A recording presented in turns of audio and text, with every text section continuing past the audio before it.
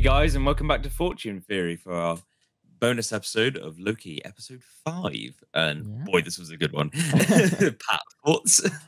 I did love it, Jim. We were just explaining beforehand, like how we add opinions on it differ slightly of what I took from this episode, because I loved the episode and what happened in it. I felt like the middle bit was a bit filler-ish, although I mean Morbius, like seeing Morbius in like the car and Mobius. Yeah, fuck me. Morbius is the living vampire. I know. Not to be confused with another Marvel character. Mobius, yes, correction. Him arriving, like going after Sylvie in the car is hilarious, and just those bits. But yeah, it was generally really good. And then obviously trying to, like Loki, that we've been following Loki, trying to, what do they call the sky? What was that called again? Whatever now. that is called. Leviathan, or something. Yeah, I think so. No, something like that. That was pretty cool. Like, the whole that being a plot device for this episode, like the main enemy of the episode, along with the TVA, as it always has been ever since about episode, I mean, the TVA has basically been the antagonist of the series the entire time, but now it's become a sort of secondary antagonist as well. It's become the last plot point, but it's like...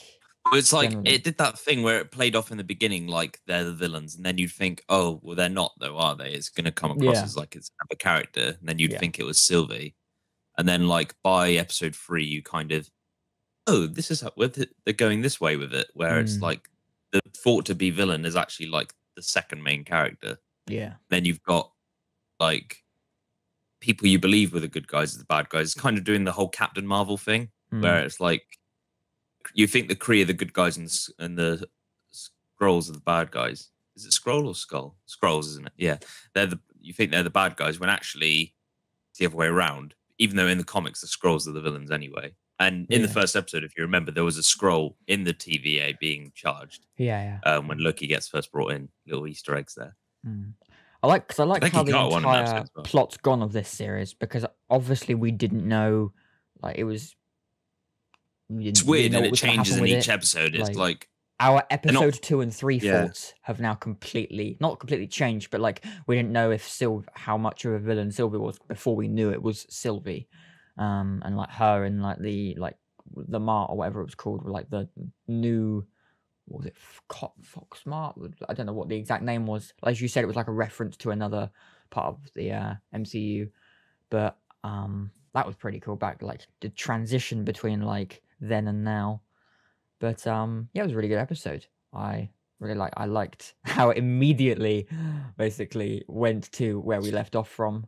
There was like cool transitional points at the beginning, and we finally got to run. The cuts between the scenery of like the TVA, like the opening shot where it's like, you know, being all like clockwise, and then it cuts down to another floor where you've got the beheaded head of the android timekeepers, then cutting through like what almost seems like just another part underground, which is actually like the void that they're sent, but obviously it's not underground, it's like sent, it's like another apocalyptic reality where nothing can be changed, and it's where everything that gets reset or pruned, as they like to say, is sent, which I'm guessing is also realities as well. The entirety of that reality that they've had to reset. So like an entire universe in a branch line is like sent there kind of in a way.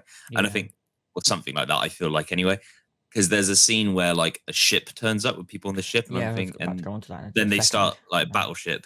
And I thought, is that like are they coming because someone's like, you know, like that's from a reset reality? Must be.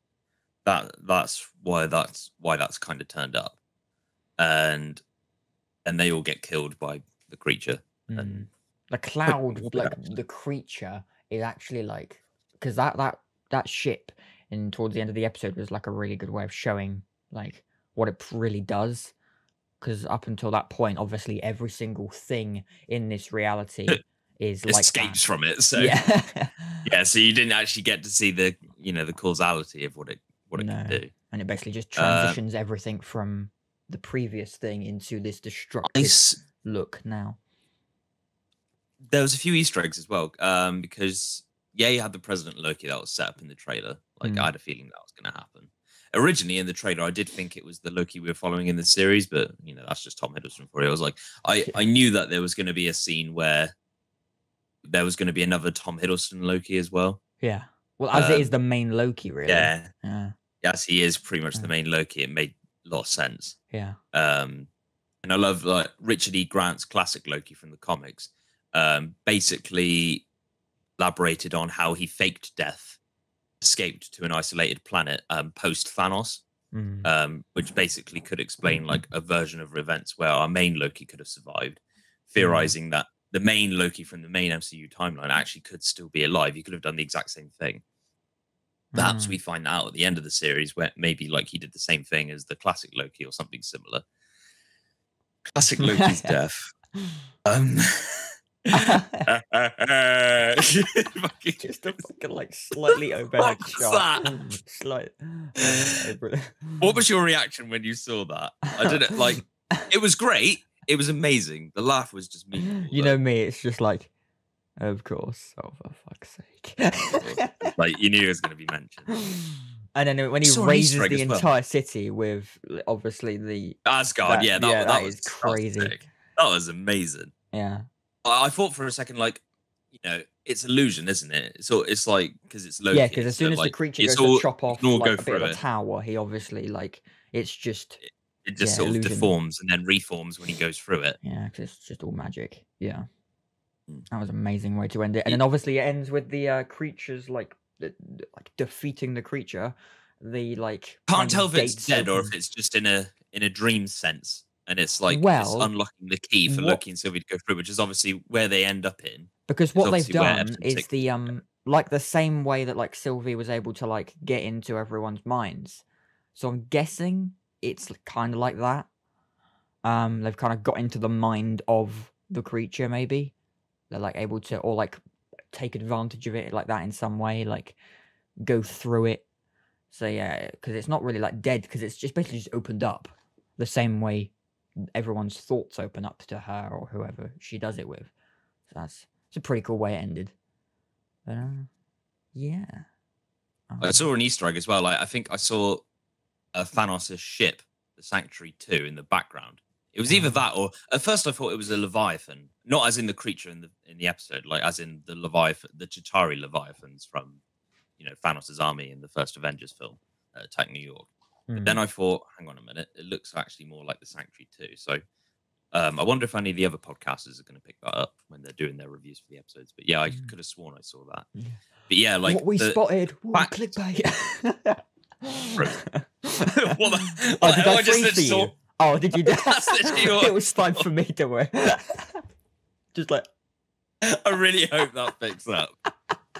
That's literally what I saw. I was gonna say, like, all clickbait. Well, we found hidden thing. That was brilliant. Oh my god. Oh, only for you anyway. Was trippy. It was like pause for a second. I was like, oh no. And it was dead. Anyway, to the point. Yeah, like the fact that the classic Loki references the events of post Thanos, proving that a Loki could have survived through that point. That just plays onto the fan fictions of making reference to Avengers Infinity War and like all the fan theories that came out about how Loki could have faked his death once again because he's known to doing that. He's done it multiple times in the past in the MCU.